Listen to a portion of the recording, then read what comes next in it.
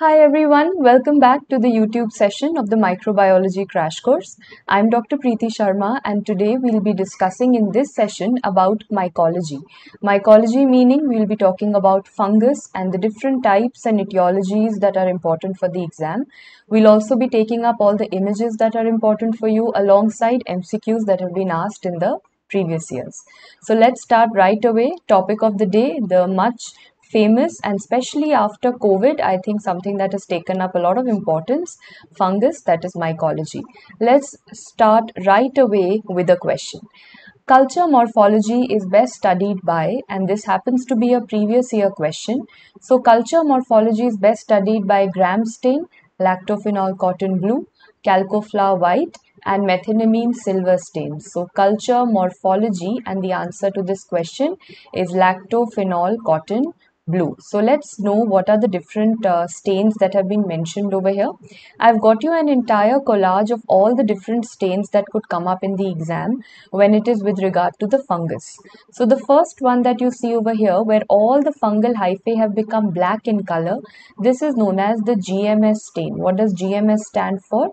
It stands for Gomori methenamine silver stain. Repeating, Gomori methenamine silver stain. Now there's a little bit of a trick that I always tell the students, that whenever there's a stain that has the word silver in it, like over here please see Gomori methenamine silver. So whenever there is the word silver in a stain, means you're somewhere dealing with a blackish color, because silver will turn black. So you can see the fungus has become black in this case. Okay, so this is the first one. Let's move on to the next one, in which the fungal hyphae have become pink. So over here, this particular stain is referred to as the PAS stain. So fungal hyphae are PAS positive also. Coming to the third one, you see the background is very dark and something is becoming fluorescent.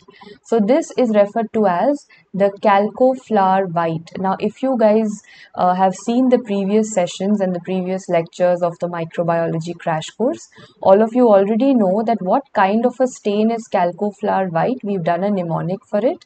That flower will basically be for fluorescent. So calcoflower white is going to give us a fluorescent, or it's going to be a fluorescent dye that will be there.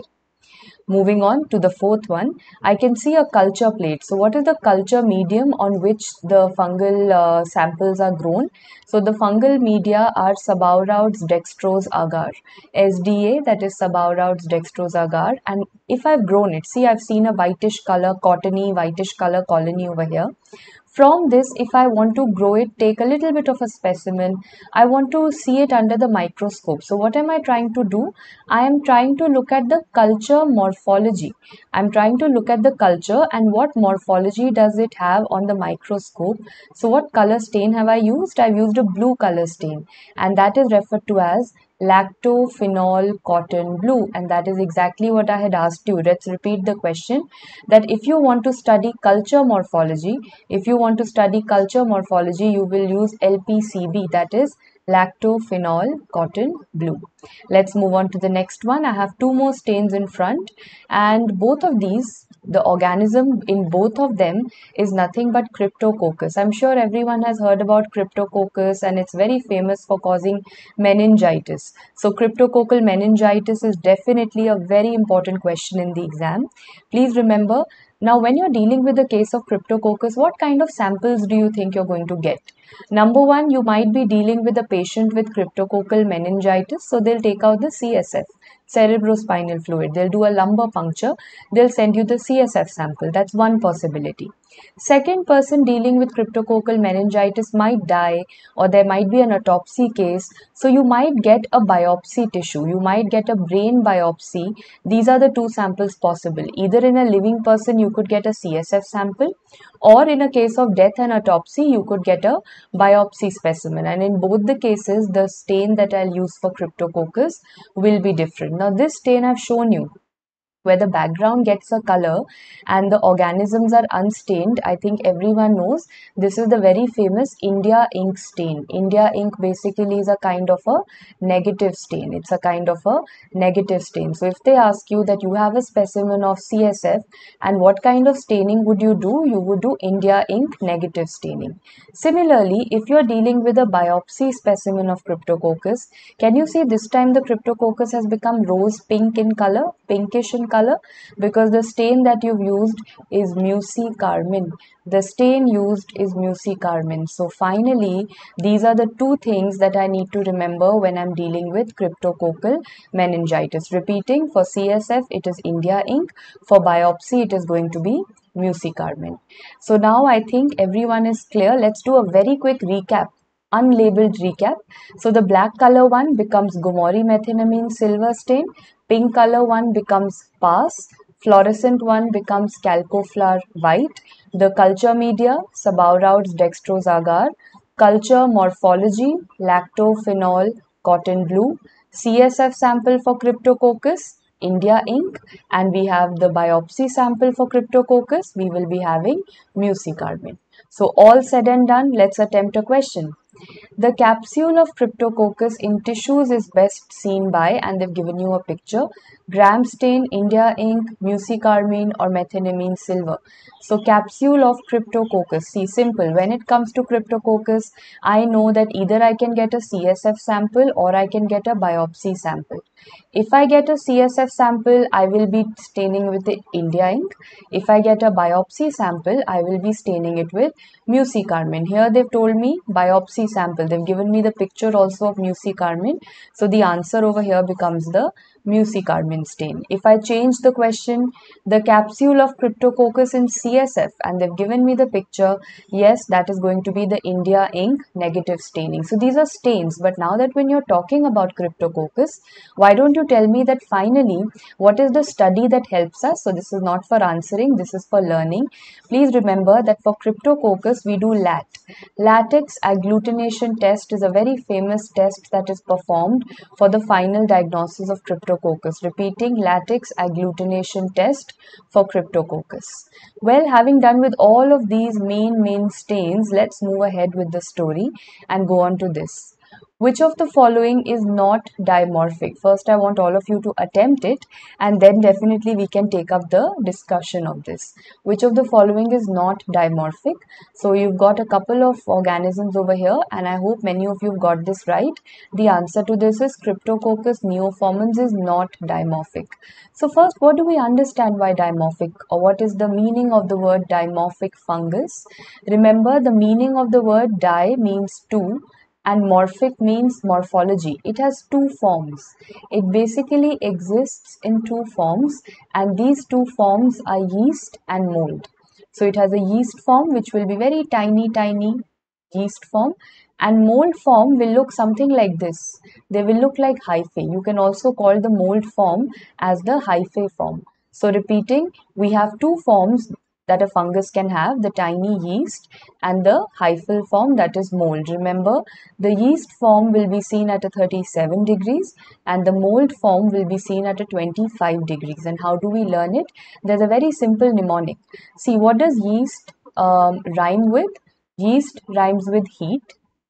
And what does mold rhyme with? Mold tends to rhyme with cold. So remember, which of them is at a higher temperature and which of them is at a lower temperature. At a higher temperature, yeast will be at heat 37 degrees and mold will be at cold, that is a 25 degrees centigrade. So which are the organisms which can show this kind of a feature? That is, they can show the yeast form also, they can show the mold form also depending on changes in temperature. This is the mnemonic that you have to know. The examples of dimorphic fungus are, the mnemonic says, body heat probably changes shape. So you'll always remember that dimorphic was all to do with heat and cold. So we have body heat probably changes shape. What is with B? B for blastomyces, H for histoplasma, P for two things. We have Penicillium marnefi and paracoccidioidomycosis, C for coccidioidomycosis, and S for Sporothrix schenki. Let's repeat. Body heat, B for blastomyces. Next we have body heat, right? So H will tell me that I'm dealing with histoplasma. Next, P has two things, Penicillium marnifi and paracoccidioidomycosis. C has coccidioidomycosis and S has Sporothrix schenki. Coming back to the question, which of the one is not dimorphic? So what is the mnemonic? Body heat probably changes shape. So blastomyces is dimorphic, not there in the options. Histoplasma is dimorphic, it's there in the options. Paracoccidioidomycosis, not there in the options. Penicillium marnifi is also known as Talaromyces marnifi. Coccidioidomycosis, not there in the options. Sporothrix schenki, there in the options. So which of them is not dimorphic? Clearly the Cryptococcus neoformans is not dimorphic. I hope everyone is okay with this. Let's move forward. Done with all the dimorphic fungus, and now let me show you all of those that I have just written out to you. So right now I told you body heat probably changes shape. These are all the pictures: blastomyces, histoplasma, paracoccidio, penicillium, coccidio, sporothrix. All of them that we are going to study, but obviously one by one. So let's start. Let's start with the first one. Body heat probably changes shape means B for blastomycosis. B for blastomycosis, also known as the North American blastomycosis, the Gilchrist disease and the Chicago disease. One more thing guys, all of them are going to have a lot of names, and most of the names will be named after a continent and a part of the world. So we obviously have to learn that, but something that is going to go common in all of them is systemic involvement. Dimorphic fungi are very famous for systemic involvement, means organs will be affected, and one of the most common organ affected are the lungs. Lung involvement is most commonly seen.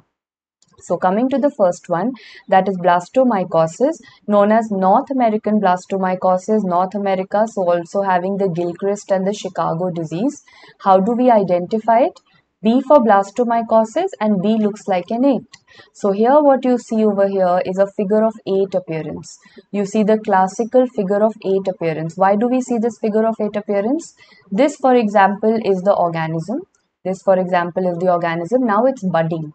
Now it's going to show budding. And when it will show budding, the base of the bud is very, very broad.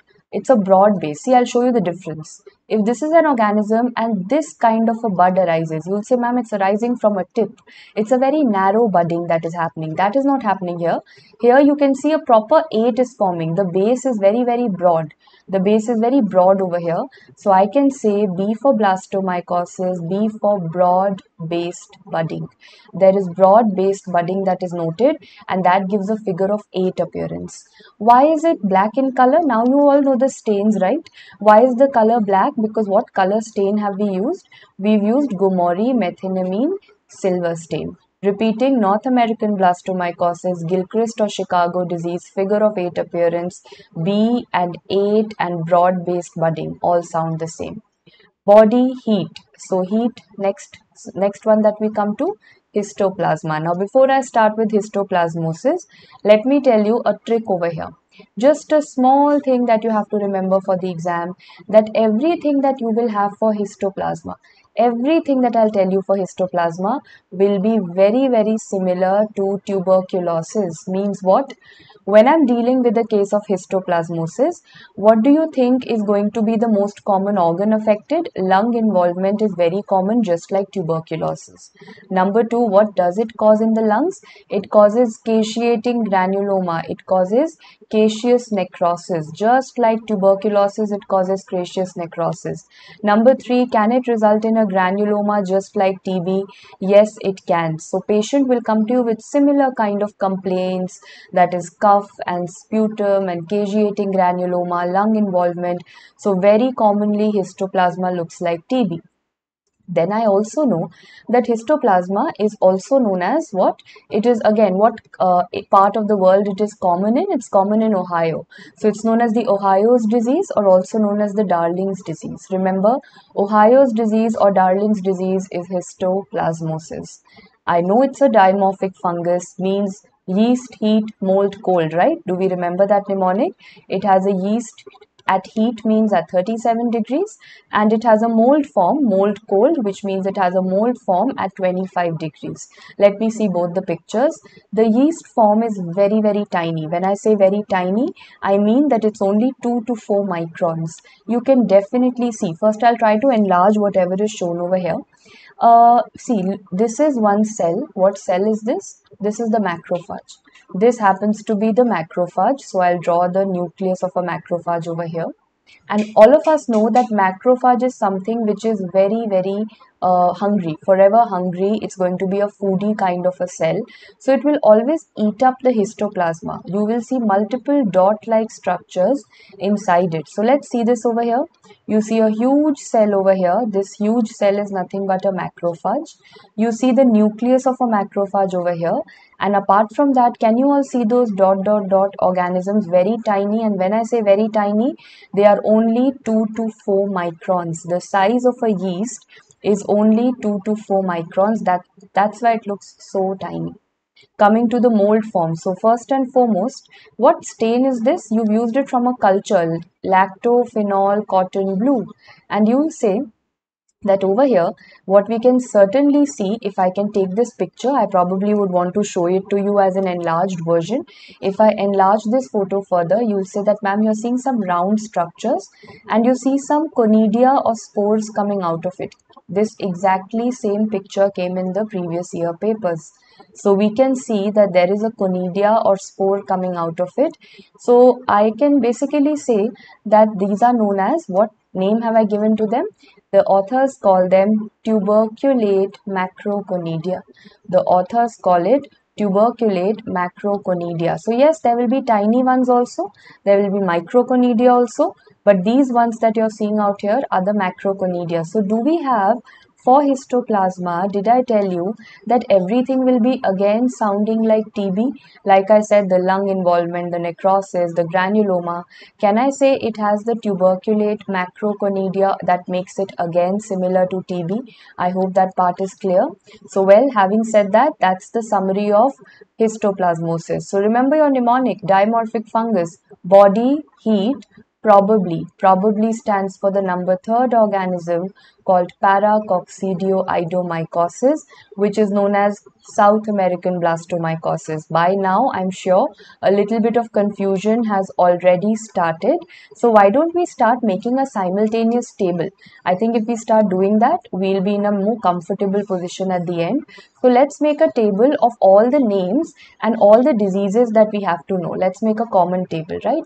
Okay, so the first one, we'll go in the order, body heat. So first one we are dealing with is blastomycosis. What is the other name that we have for blastomycosis? This is known as North American blastomycosis. This was North American blastomycosis, which also obviously goes by Chicago's disease and is also known as the Gilchrist disease. Moving on, body heat. So the second one that we had was histoplasmosis. Again, histoplasma is very common in Ohio region. So that is why they also call it the Ohio disease, and it is also referred to as something known as Darling's disease. This is a very famous previous year question regarding Darling's disease. Coming to the third one, that is paracoccidioidomycosis. That is where the confusion starts, guys. Paracoccidioidomycosis is known as South American blastomycosis. Now in the exam, don't get confused which one is North American and which one is South American. So obviously, first you will say B and P. These are the two confusing things. So North American, B comes first. So we usually say north is above and south is below. So in the alphabetical chain, B is above and P is below. So if I say this is north and this is south, you will say B comes first, P comes later. So blastomycosis is North American blastomycosis. Paracoccidioidomycosis is the South American blastomycosis. And what does paracoccidioidomycosis have? It has the very, very famous two things. M&M means it has the Mickey Mouse appearance. Number one, it carries the Mickey Mouse appearance. You can very well see in the tissue, it has these spores which are looking like the ears of a Mickey Mouse. So number 1 M for Mickey Mouse appearance. Number 2 M for mariner wheel. So the wheel of a ship or the wheel of a pilot. So you can call it a pilot wheel or a mariner wheel appearance. And why is it black? Because we know that when I get a black color, the stain that I've used is the Gomori methenamine silver. So repeating, paracoccidioidomycosis, number 1 shows us the Mickey Mouse appearance and number 2 shows us the pilot wheel or the mariner's wheel appearance. So body heat probably. Remember with P there was one more thing and that was Penicillium marnifi, which I told you is also known as the Talaromyces marnifi. So that's the other name. It is also known as Talaromyces marnifi, and the question that you get in this case is the natural reservoir. What is the natural reservoir of Penicillium marnifi or Talaromyces marnifi? Are going to be the bamboo rats. They are going to be the bamboo rats. So now let's see what does this picture show us. So again, why is it blue in color? Because I know that whenever I'm dealing with culture morphology, we are dealing with a stain called lactophenol cotton blue.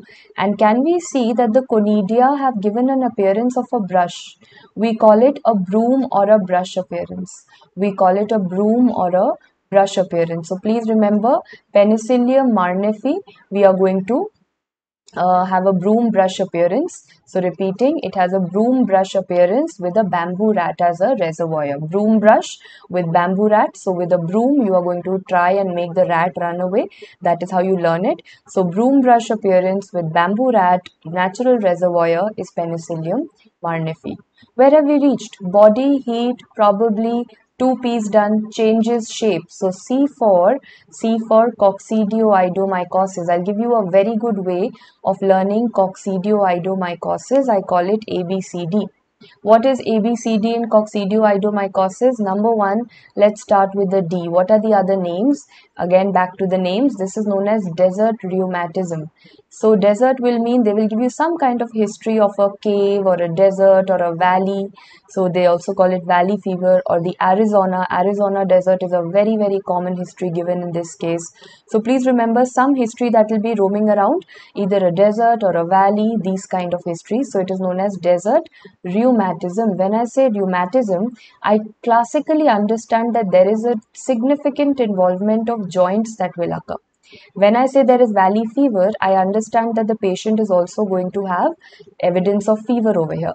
So joint involvement, fever, desert and valley history. So D for all of that. C is going to tell me coccidioidomycosis. And what is B and A going to tell you? Barrel-shaped arthrospores. When you look at it under the culture, again blue color, lactophenol cotton blue, can you see these kind of boxes? These kind of boxes are known as barrel-shaped arthrospores. It's a very famous question. So repeating for all of you once again, what is ABCD? D means it is desert rheumatism or valley fever, C for coccidioidomycosis, and B and A for barrel-shaped arthrospores. So body heat probably changes shape, and coming to the last one, that is sporotrichosis. We learn this and after this we go in for questions. So what is sporotrichosis? Why do I call it sporotrichosis? Because what is the name of the organism that we have? The name of the organism is Sporothrix Schenkai, and this is also known as the rose gardener's disease. Now I'm going to tell you the story about a rose gardener. Everything in sporotrichosis will be revolving around the word rose, and we'll also have the history of a gardener. So whenever they'll want to give you a history of sporotrichosis, they'll always say there's a gardener, he's working in the rose gardens and he's had a thorn prick. The thorn from the rose has basically pricked his finger or his feet. So there is a thorn prick history that is always given characteristically while roaming around in the garden. Okay, so when it will hit him on his finger or on his toes or on his feet or hand, basically I'm talking about cutaneous involvement. The cutaneous lesions will develop. I'll show you a picture. Have a look at this. Can you see the cutaneous lesion here, then here, then here, then here? There are multiple cutaneous lesions that are going to be there in sporotrichosis or rose gardener's disease. But why is it a thorn prick might have happened at one point, right? Maybe the thorn prick happened at this point. But then why are so many lesion seen? Because it travels along the lymphatic channels. Please remember, the organism is going to show us a traveling kind of a history along the lymphatic channels. That is why I say that it is a kind of a lymphocutaneous disorder. Coming further, now let's look at the microscopy part of it. Microscopically, it shows you cigar body and asteroid body. What are these? Have a look at this photo, guys, in front of you. I think without a doubt you can identify that this looks like a star. So first I'll want to highlight this photo and tell you what exactly is seen. In the center you see a round structure. In the center over here you see a round structure. This round structure is referred to as a cigar body. It's nothing but the round yeast. It's the yeast form of the fungus. So remember, this is the cigar body, and around the cigar body you can see these kind of starry projections. That is why this entire thing is together known as an asteroid body. Together it is known as an asteroid body. But what is in the center of the asteroid body? In the center of the asteroid body we have a cigar shaped body. So in repeating, in the center of the asteroid body we have a cigar shaped body, and now the entire thing like this is referred to as asteroid. Okay, now having said that, you would next want to see this picture. What is this picture? The blue color stain, lactophenol cotton blue. And what disease is it? Rose Gardner's disease. So does this look like exactly a rose, a flower, a rose? It does, right? So please remember, in Rose Gardner's disease, we will see rosettes of the conidia. We see the presence of rosettes of conidia. So coming back, guys, microscopically, cigar body, we've seen it is surrounded by these pink projections, so we call it an asteroid body. On culture morphology, we see the rosettes of conidia. Photos you've already seen, they look like rose, so rosettes of conidia. That is why I told you in the beginning that everything out here will be to do with the rose. Rose Gardner's disease, finger prick, so cutaneous and lymphoid involvement, there is cigar asteroid bodies, and there are rosettes of conidia. Well, if we've done all of these, body heat probably changes shape, and I have to finish this table. The last one, there was one more thing that you had to know, the other name for coccidioidomycosis that they give to you in the exam, ABCD. Remember, ABCD means this was also known as the desert rheumatism, which is also referred to as valley fever. So repeating, out of all, these are the ones for which you have to know the separate names. I hope we've revised it. Now it's time to solve a few questions. So let's start. Let's read together. We have an 18-year-old school-going student who develops fever, cough, chest pain, and lymph node biopsy shows you granulomatous inflammation. So up till now in our country, if I have fever in a patient, cough in a patient, chest pain, and lymph node showing me granuloma, honestly the first thing that will come to my mind is tuberculosis. Then I see macrophages show oval structures measuring 2 to 4 microns, and all the options given to me do not have tuberculosis. Now tell me, macrophages eating a 2 to 4 micron structure. Does it remind you of this? Does it remind you of this macrophage which is eating these dot structures, that is histoplasma? And anyway, I had taught you everything about histoplasma will be similar to TB. So yes, the answer to this question is histoplasmosis. Coming to the next question that you have. Question number 2. A gardener who pricked her finger while working in the rose garden has developed a local pustule. I think by now you know the disease. There's a gardener and there's rose history given. There's developed a local pustule which has formed an ulcer. After cutaneous nodules, there is also involvement of local lymphatic drainage. Everything is fitting in well. Firstly, we have something called a rose garden that has been mentioned. Number 2, the kind of involvement that has been mentioned is along the lymphatic channels and skin, that is lymphocutaneous. So certainly what I'm talking about is going to be Sporothrix schenki or sporotrichosis. Let's move on to the next one. Cigar body is seen in, right now we studied two bodies, cigar body and asteroid body. So both of them, so I'll repeat again, the round cigar body and then you had the asteroid body, both of them were seen in Sporothrix schenki. Next question, let's read again. 20-year-old college student who's gone for some archaeological as a part of the team is traveling to Arizona. I think I've got my answer here, but I'll still want to read. Okay, so what does this team do? The archaeologists, they basically help in finding out they excavate, they find out the different and the historical aspects in a particular cave. So they've gone to Arizona, they are excavating some ruins out of it, and 1 month after returning, she has developed a flu-like illness with cough, muscle pain, and fever. X-ray also shows you lung involvement, and the spores are mentioned in the picture. What kind of spores are these? I think we know that I'm dealing with the ABCD organism. D for desert, which has been mentioned. C for coccidioidomycosis. B for barrel-shaped arthrospores, which I can see. And what is the other name for coccidio or desert fever? It's the valley fever, right? The valley fever is what is mentioned over here. Indirectly, I can get another question. Same thing. If they give me the picture and they say barrel-shaped arthrospores are seen in, again, always remember A, B, C, D, barrel-shaped arthrospores will be seen in coccidioidomycosis.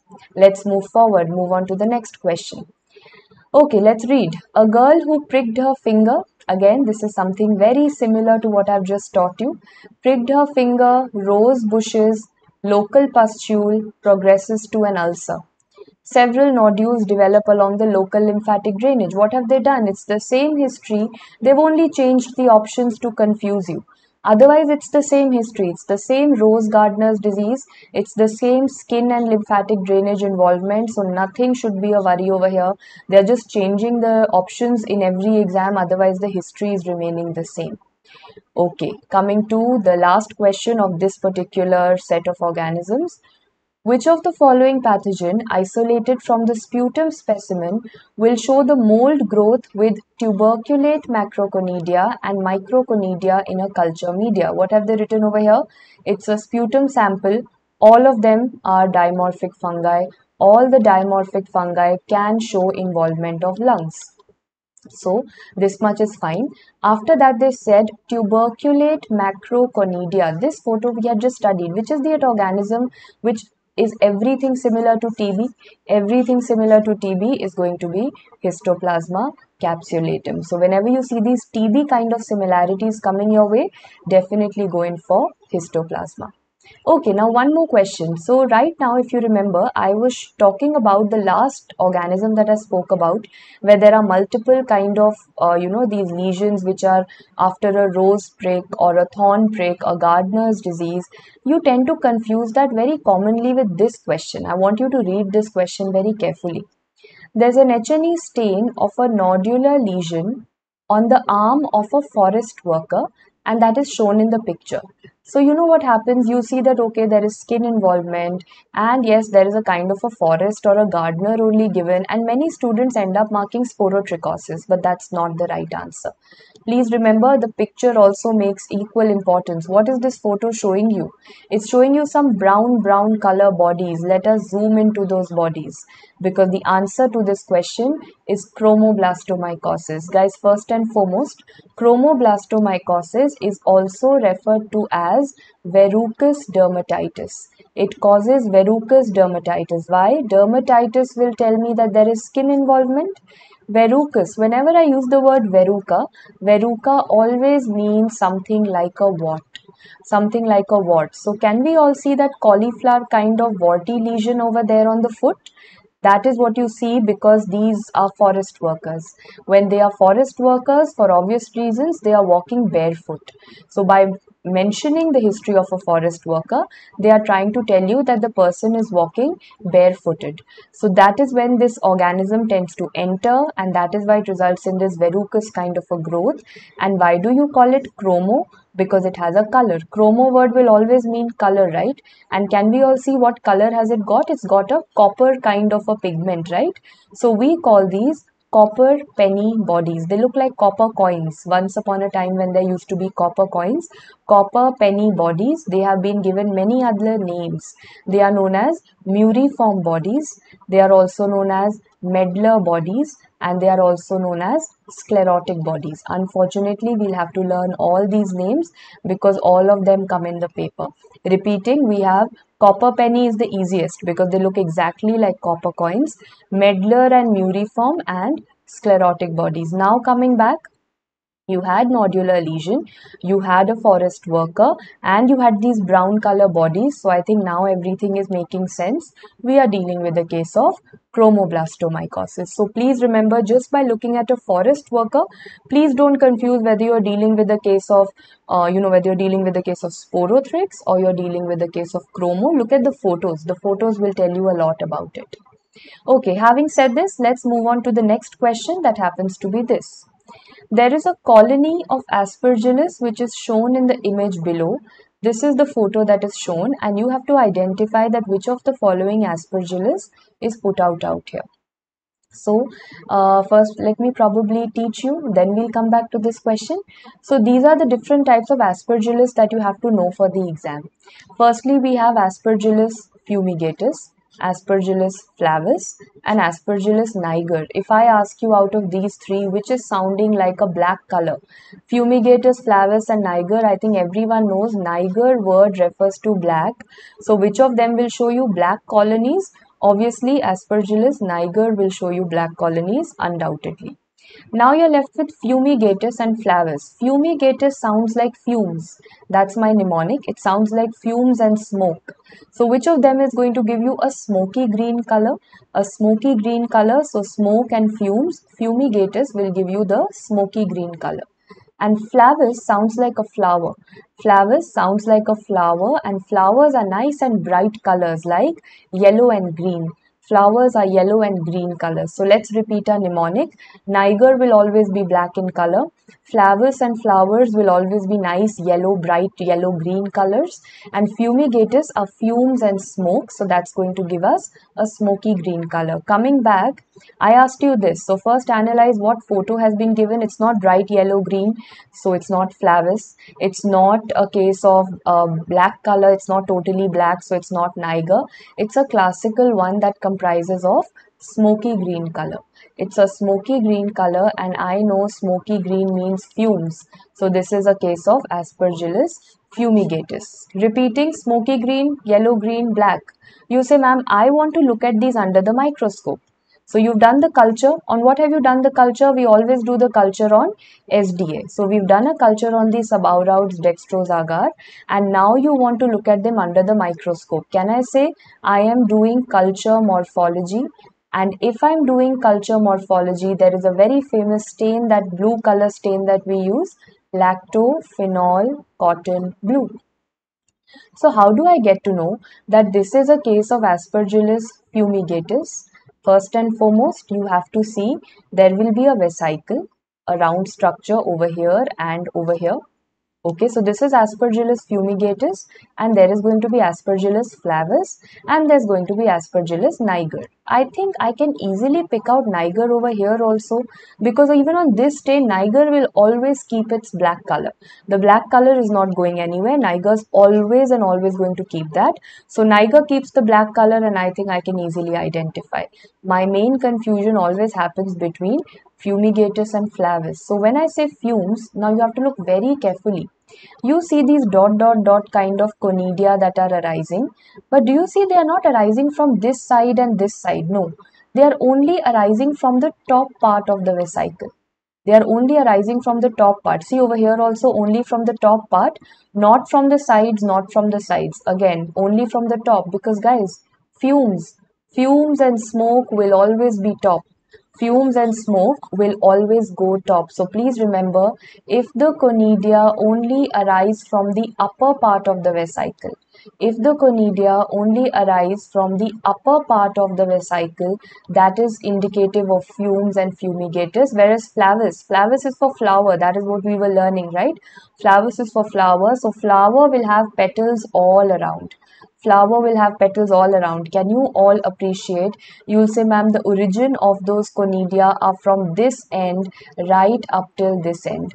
Every side and every circumference or part of the circumference of that vesicle is giving rise to the conidia, just like a flower. So maybe I'll ask you a question and then you'll be able to analyze. If I say lactophenol cotton blue testing has shown which of the following, and you have all the aspergillus species mentioned, can you see that only the top portion is giving rise to the conidia? Only the top portion. From here and here nothing is coming out. Only the top portion is giving rise like fumes. So if I'm talking about fumes, we are talking about Aspergillus fumigatus. Let's do a recap. When we talk about the cultures, remember fumigatus, fumes, smoky green, flavus, flower, yellow green, niger will be black. When I talk about lactophenol cotton blue, niger is still black. Flavus gives you full coverage like a flower, and fumigatus like fumes is only going to be along the upper part. Let's move on to the next question. In a patient, corneal scrapings, so you have corneal scrapings which reveal narrow-angled septate hyphae. Which of the following is the likely etiological agent? Repeating, which of the following is the likely etiological agent? So let's do a recap. Firstly, eye involvement has been mentioned, and the main takeaway point is this: narrow-angled septate hyphae. So let me show you two pictures. This is also a fungus and this is also a fungus. And why are they looking so pink? Taking you back to the very first slide. Under what stain does the fungus look very, very pink? Fungus looks extremely pink under the past stain. So coming back, this is also a past stain that I have put over here, and this is also a past stain that we've put. But the first one I'm calling it as mucormycosis, and the second one that I'm calling it as is aspergillosis. And how did I so confidently put it out like this? Please remember, the way you write aspergillus, take up say the first 4 alphabets out of it. So when you write aspergillus, remember A will tell you that it is going to have acute angled branching. It is going to have an acute angle branching. So when I look at the branches over here, you will say, yes ma'am, this is one hyphae and this is another one, and look at the angle between them, it's acute angle. This is one, this is another, angle between them, acute angle. So whenever I'm seeing a branching, I'm only seeing an acute angle coming out of it. So A for acute angle, and rearrange SPE, it sounds like septate. These are all septate hyphae. Can you all see carefully? There are lines in these hyphae. There are lines that are present, there are septa that are present. So we have septate hyphae that is along with acute angle branching, aspergillus. Whereas what is mucor? Mucor is the complete opposite. If aspergillus was acute branching, mucor is going to be perpendicular branching. Mucor is going to be perpendicular branching, right? Perpendicular.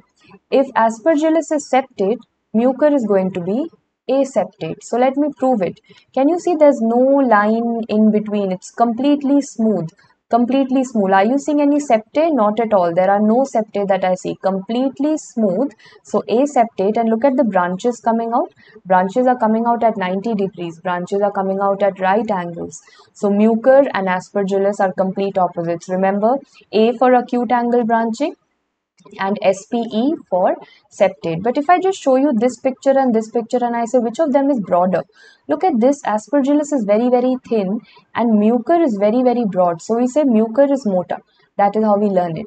Mucor is mota, and R for ribbon like. Mucor is a mota ribbon. That is how we've learnt it. Okay. Mucor is a mota ribbon. It is a ribbon like structure that you have. So now coming back to the question, they said narrow angled. When I see narrow angled, obviously we are talking about acute angle. And when they say septate hyphae, septate will tell you that we are dealing with A for acute angle and SPE for septate. So means we are dealing with aspergillus. And that was the final answer over here. I hope everyone's got the differences between aspergillus and mucor, because undoubtedly it's very, very important. Coming to the next question. The morphological feature of pneumocystis carinii infection, very, very important. Some people refer to it as pneumocystis carinii and some people refer to it as pneumocystis jirovecii. So please remember, they've asked you what is the morphological feature of pneumocystis carinii infection. These are the 4 options that have been given to you, and I hope you guys will be able to attempt. The answer to this is option number B. That is, exudate intraalveolar means lung involvement. Exudate is present with lots and lots of plasma cells. How do we learn it? Remember the points about pneumocystis carinii that you have to know. Firstly, please remember, we call it PCP. There are two meanings of PCP which you have to know. Number one meaning is pneumocystis carinii pneumonia. Means what infection does it causes? It causes pneumonia, lung involvement. So PCP means pneumocystis carinii pneumonia. I also call it PCP because it is a plasma cell pneumonia. If someone asks you what are the main cells that you have in pneumocystis carinii, you will say the main cells are plasma cells. That is why, guys, the answer to this question was plasma cell infiltrate. Repeating, pneumocystis carinii pneumonia, also known as plasma cell pneumonia, will show you lung involvement with lots and lots of plasma cells. Under what situation? Please remember, under an immunocompromised situation. Usually they give you something like an HIV positive person or a transplantation person, someone whose immunity is immunocompromised. Number 3, the only stain, it is only and only stained with what? All stains cannot stain pneumocystis carinii. It is only stained with this, a blackish color stain. I think we know the blackish color stain is Gomori methenamine silver stain. It is only stained with GMS. And what kind of an appearance does it give you? So you will say in some places it's looking round, right? So I call it a ping pong ball appearance because it's looking round like a ping pong ball. I call it a ping pong ball appearance. But in some places, you'll say it looks as if the ball has been crushed. Someone has crushed the ball. So this is also referred to as the crushed ping pong ball appearance. The first name given to it is crushed ping pong ball appearance. Then some authors say, okay, it's looking like a hat. It's looking probably like a hat. So some people say that it has a hat appearance. Then there's one more imagination to it. They'll say some of them are like a hat and some of them are like a ball. So this is also what? Cup and saucer appearance. That's another name that is given to it. It is known as the cup and saucer appearance. So out of these, honestly telling you, the most likelihood of getting in the exam is crushed ping pong ball appearance. What are the key points? Pneumocystis carinii pneumonia, also known as plasma cell pneumonia, happens in immunocompromised patients. The only stain which can give it a color is Gomori methenamine silver, and the only appearance that is most likely to come in the exam is the crushed ping pong ball appearance. I hope this question is clear to everyone. Let's move on to the next question. Which of the following is used for the cultivation of Rhinosporidium? Hella, Hep2, SDA or none? Which of the following is used for the cultivation? So first and foremost, look at the organism. What is this organism over here? Answer is D, none, but let's study about it first. This organism is rhino. Rhino means there's some kind of a nose involvement. These patients come to you with nasal polyps. These patients come to you with nasal polyps. So Rhinosporidium, what is the full name of the organism? It is Rhinosporidium seaberry.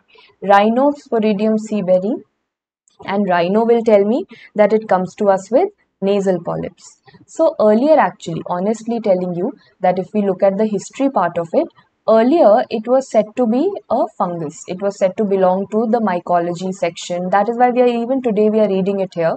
But now they say this has been categorized as an aquatic parasite. It has been categorized as an aquatic protozoan, an aquatic parasite, and that is the recent update about Rhinosporidium seaberry. Now remember the clinical features I've told you. Patient will come to us with multiple nasal polyps, and what will you see under the microscope?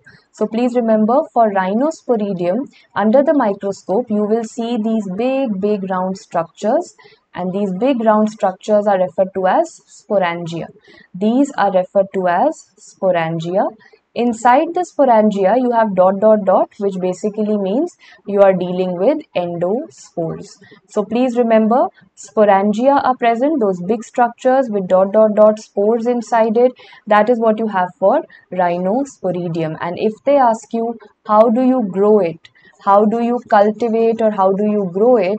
Please remember, you cannot grow it. This is one of those organisms that cannot be cultivated. One very important point that will come to you in the exam. Please remember, they will ask you that Rhinosporidium seaberry cannot be cultivated. So let's write it down because definitely I expect this. Cannot be cultivated. So all the things that are written over here. What is SDA? SDA is a culture medium. You can't cultivate it. Hep2 and HeLa, for those who've read virology, you know, Hep2 and HeLa are cell lines.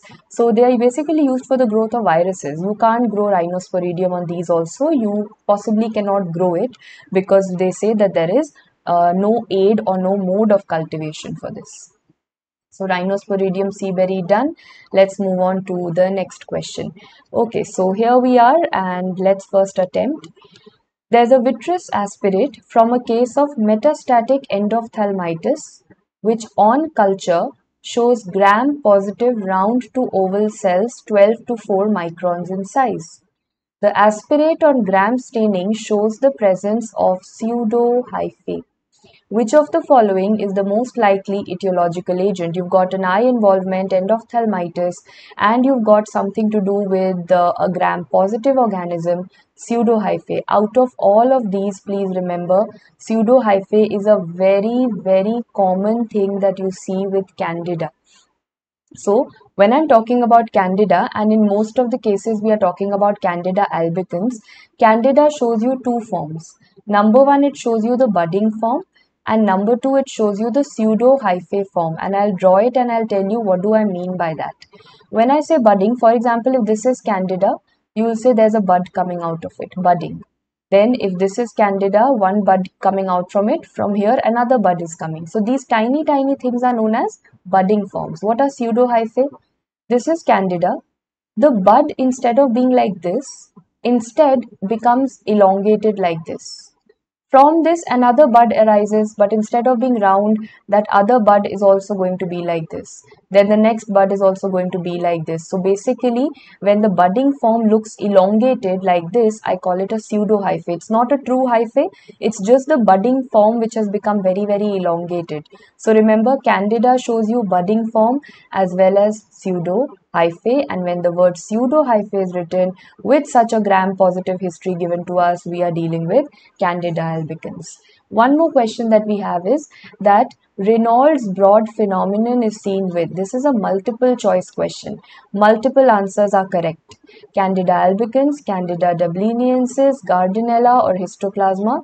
Remember, both the Candidas show you Reynolds broad phenomena. So what is Reynolds broad phenomena? Let's study that. What do we understand by Reynolds broad phenomena? It is known as the germ tube test, GTT. Reynolds broad phenomena is known as the germ tube test. What do you do in it? You take the Candida colony which you got from the patient and you put it in serum that you've obtained maybe from human blood. So serum 1 ml, Candida colony, and you keep these two things for 2 hours. After 2 hours, repeating, all that you take is serum and you take Candida colony. When you will incubate them, you will see that if this was the Candida, you will see a germ tube will originate from it. Similarly, if this is a Candida, you will see a germ tube coming out of it. Remember, this is the germ tube test which will only come positive for Candida albicans and Candida dubliniensis. Repeating, you will see a tube coming out of it. So repeating for you guys, Reynolds broad phenomena seen in 2 Candidas, not the others. Only in these 2 Candidas you see it, Candida albicans and Candida dubliniensis. Well, having done this, let's move on to the next question. And here you have the next one. So, identify the dermatophyte based on the macroconidia shown in the image below. Identify the dermatophyte based on the macroconidia shown in the image below. For those who've read it earlier, the answer is epidermophyton. And for those who've not, please read with me once again. So what am I talking about over here? What family have I entered into? I've entered into dermatophytes. I mean that these are organisms with derma involvement. What do I mean by derma involvement? Derma involvement means hair, skin and nails. So if I first ask you this question, systemic, look at this will indirectly answer your query. Systemic infection is caused by all the fungi except what? So systemic means lung involvement, liver involvement, brain involvement, skin also could be a part of the system. So multi-system involvement. So you will say that Cryptococcus, yes, cryptococcal meningitis, it involves the brain. All these histoplasma, paracoccidio, all these are dimorphic fungus. I have right now told you in the beginning of the session that dimorphic fungus will certainly involve multiple organs. So what is the one that does not involve the multiple organs? Answer to that question, dermatophytes, because right now I said dermatophytes, the name tells you that it has derma in it. So when I say dermatophytes, I am involving three things primarily. Skin for obvious reasons. Number two, there is hair. And number three, there is involvement of nail. Dermatophyte will have skin, hair and nail involvement. Okay, so let us see the types of dermatophytes. You can see I've written dermatophytes and I've written these random alphabets over here. What are the names of the dermatophytes? Please get the names right. There are three dermatophytes that you have to know. TME. Do you guys know what is the full form of TME? Where do we use TME? TME is our Telegram URL. Whenever you're searching for someone's Telegram channel, you type TME. So TME means Telegram. What is TME? T for trichophyton. The first dermatophyte is trichophyton. M for microsporum. E for epidermophyton. E for epidermophyton. So repeating, T for trichophyton, M for microsporum, E for epidermophyton. And now I have to tell you, do all of them involve the skin, hair and nails? Please listen very carefully.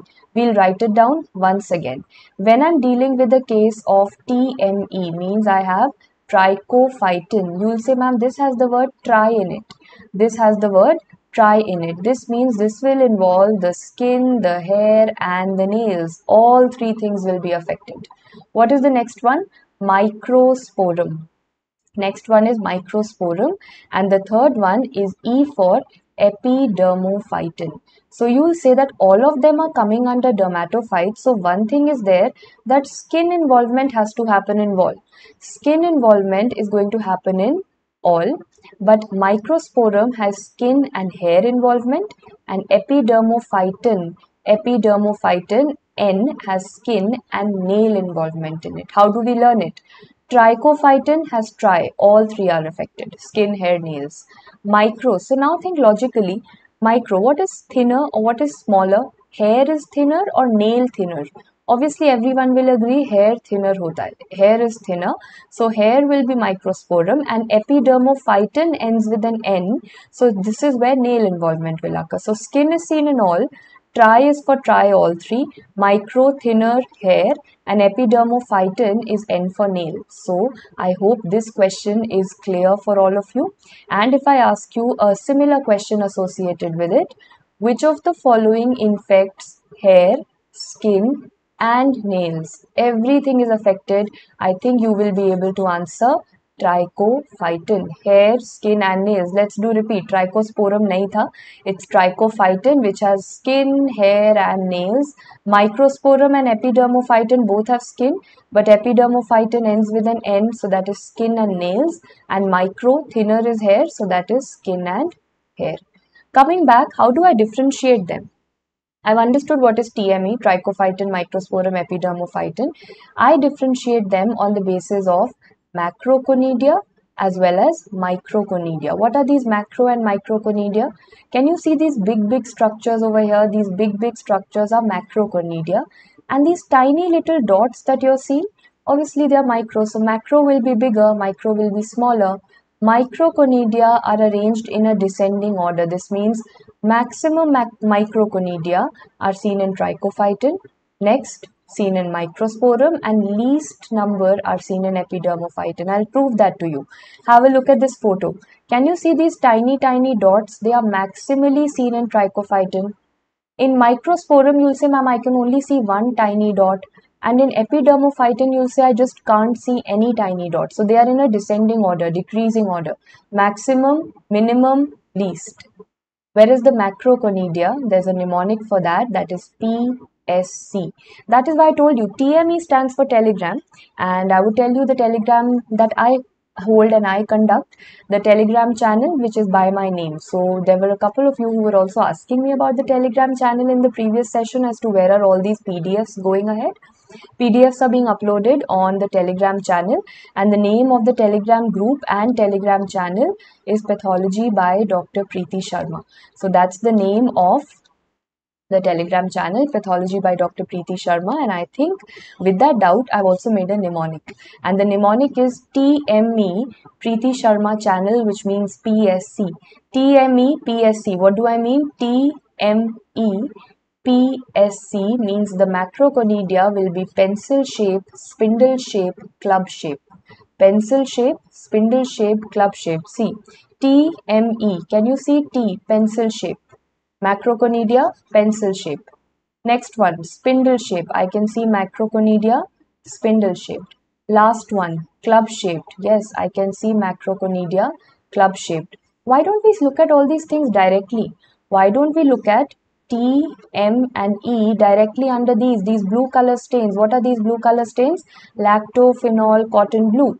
So first, if I say what is the range of microconidia, micro, the smaller ones, you'll say TME, this has the maximum microconidia, this has few microconidia, this hardly has any microconidia. See, you can see in the first one, in trichophyton, there are maximum number of microconidia. In microsporum, they are lesser in number, few of them are there. In epidermophyton, I don't see any small structures. Now let's talk about the macroconidia. For macroconidia, there's a mnemonic P, so TME, and it was PSC. P for pencil shaped. So trichophyton shows you these pencil shaped macroconidia. Microsporum shows you spindle shaped macroconidia that you have. And epidermophyton will show you the club shaped microconidia. So if I take you back to the first question which we had attempted, and I asked you that what is this? So first, always analyze two things, micro and macro. Do you see any microconidia, the tiny dots? No, they are totally not there. So out of TME, microconidia were maximum in this, few in this, and none in epidermophyton. So right now I feel it is epidermophyton. Let me talk about the macroconidia. For TME, the macroconidia was PSC. Pencil shaped? No. Spindle shaped? No. Club shaped? Yes. This is definitely looking like a club. So the answer to this question becomes epidermophyton. These are very important dermatophytes that you have to know. Coming to the next question. Now I think all of you will be able to attempt. All are true regarding dermatophytes except. All are true regarding dermatophytes except. Let's go one by one. They are differentiated based on macroconidia. Are they? Yes, I think.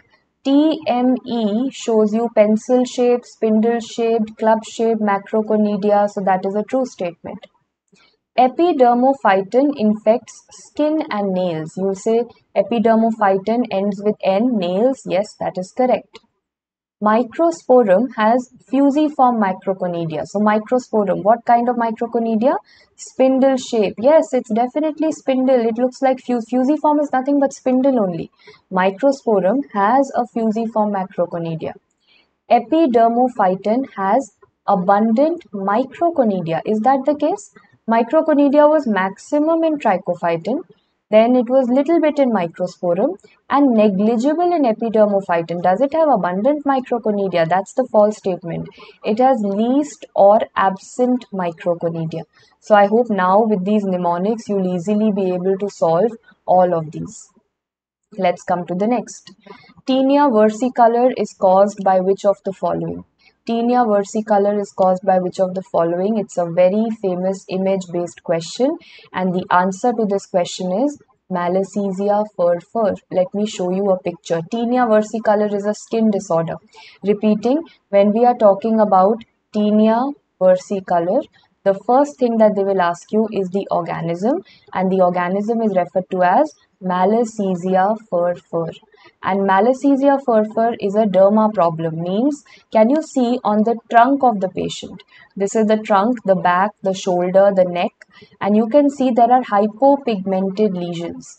The trunk of the patient will show you hypopigmented lesions. When you look at it under the microscope, now what kind of microscopy is this? Very important, listen to me very carefully. Do you see any color to it? Any pink or black or blue? No color to it, it's colorless, because this is referred to as a KOH mount. This is referred to as a KOH mount. We use a 10% KOH mount. So my first question to you guys is, when do I know that I have to put the sample in a 10% KOH mount? When do I analyze that? I analyze 10% KOH mount when I'm using samples with keratin. K for keratin, K for KOH. When keratin is present in my sample, where is keratin present? You will say skin has keratin, hair has keratin, nail has a lot of keratin, especially nail has, why is the nail so thick?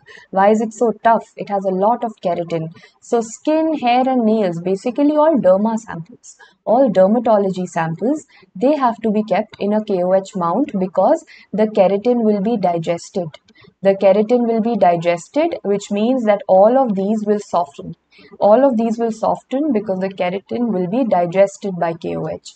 So I get a derma sample. I look at it under KOH. Can you see there's a ball-like dot dot dot structure? Yes. And then there are some lengthy lines also. What is this known as? Some dot dot dot like of structures, some lengthy lines. This is known as the spaghetti and meatball appearance. This is referred to as the spaghetti and meatball appearance. So all those dot dot dot are the yeast.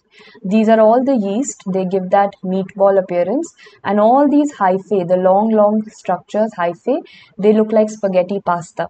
So spaghetti and meatball appearance is seen in Malassezia furfur or Tinea versicolor. I look at it under the culture. I know for the fungus, I will always use Sabouraud's dextrose agar, SDA. But over here, I have understood, firstly, what is this appearance? This is referred to as the fried egg appearance. It looks like fried eggs. It looks like a sunny side up. It looks like a fried egg appearance. A fried egg appearance. But if I want to fry the eggs, I will always need oil. If I want to fry eggs, I'll always need oil to fry anything. And oil, in nowadays we say we should always go for healthy oils, and that is olive oil. So this is not a regular SDA. I have added something on top of it. This is SDA with olive oil because I found out that Malassezia furfur is fat loving. It is oil loving. It will grow in oil. So the eggs will get fried in oil. That is, they're fat loving, lipophilic. We say that Malassezia furfur is lipophilic. It is fat loving, oil loving. So what have I done? I've put olive oil on top of it. So I've easily learnt it that fried egg appearance, to fry the eggs, you need an oil. So SDA with olive oil will give you the fried egg appearance. Coming back, the question was, Tinea versicolor is caused by what? It is Malassezia furfur. Okay, so having said that, coming to the very last question and the much hyped question following COVID with fungus is right in front of us. Beta-1,3-D glucan testing is done for. So the last question that we have for the fungal etiology, beta-1,3-D glucan testing is done for Candida, Fusarium, Aspergillus, Pneumocystis, all of the above. Before I make you attempt this question, there are two things which became very famous in COVID. There were two markers that became very famous. Remember, during the second wave of COVID, there was a big boom about black fungus, yellow fungus, white fungus, all those random colors and names that were given. That is when people got familiar that, okay, these are the tests that are done when I want to test for fungus. One test is known as beta-D glucan, and one test is known as galactomannan. What do you do it for? So please remember, beta-D glucan is nothing but a normal cell wall component of the fungus. A normal fungus has it in its cell wall. Galactomannan is particularly in the Aspergillus. So please remember one thing, galactomannan will primarily be used for Aspergillus. So I've called it Aspergillus galactomannan. Beta-D glucan can be used for a lot of things. For Candida, Aspergillus, Histoplasma, Fusarium, dermatophytes, Pneumocystis jirovecii, it can be used for a lot of things. So what's easier? You learn what will you not use beta-D glucan for. I will not use it, or it will be negative, for BMC. That is how I've learnt it. Beta-D glucan testing is negative for B for blastomyces, number 1 blastomyces, M for mucor, and BMC, C for Cryptococcus. So please remember BMC. These are the three things for which beta-D-glucan will come out to be negative. Other than this, all the fungal organisms written, it will come out to be positive. Galactomannan can also be positive in a lot of other things, but I prefer using it only and only for Aspergillus. So let's repeat. Beta-D-glucan is for all except BMC. What is BMC? Blastomyces, mucor and Cryptococcus. Galactomannan, I prefer to keep it only and only for Aspergillus. Coming back. Beta-1,3-D-glucan testing is done for, you'll say ma'am it is done for all. I just had 3 exceptions. I just need to make sure that those exceptions are not there. What were the 3 exceptions? BMC, blastomyces, it's not over there. Mucor is not over here. Cryptococcus is not over here. This means it can be done for all of these. Answer to this question, all of the above. Repeating one last time and then we end the session. Beta-D-glucan for all except blastomyces, mucor and crypto. Galactomannan testing is done for primarily Aspergillus, which finally gives us a rapid review and a finish to the fungal etiologies or the mycology chapter. And I hope you guys are enjoying microbiology, which usually people do not, but I hope it started to make a little bit of sense. For those who've not attended the previous lectures, remember the part 1 and part 2 of these series had general microbiology. Today we've ended up revising the fungal etiologies, and next we'll be going forward with bacteriology, parasitology and so on. So yes, hoping to see you in the next classes as well. Thank you so much guys for joining in, and any other feedback, most welcome. Anything you want that should be included or not in the future sessions, please do write it out to me in the comments below and I'll try to incorporate it as much as I can. Thank you so much. Study well. All the very best.